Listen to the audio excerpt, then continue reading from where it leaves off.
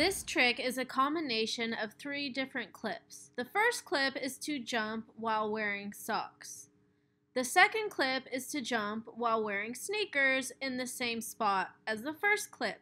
I repositioned my legs as they were falling so that they would match up with the first clip, and I used the curves tool to match the tones of the different layers. The third scene is to get a clip of just the sneakers on the ground. I did mask my sneakers and reposition them in the editing process so that they aligned better with my feet. I also used these yellow stickers on the ground to mark my place of where I would jump, but I realized I really didn't need that. I was going to move my body and my sneakers in the editing process as it was anyways. The lighting was also very different from this clip number 1 and clip number 2. One was like sunset, the other was more even lighting, so I did rotoscope myself the first half of the video into the second half to match the lighting and just to match everything up. This trick does appear very simple. However, it was actually one of the hardest VFX, visual effects edits that I've attempted to film and edit. Please give this video a thumbs up. It would really help me out a lot. Feel free to leave a comment in the comment section below or DM me on Instagram at Mandy Rosen VFX. My name is Mandy Rosen. I create videos and tutorials on After Effects, Premiere Pro,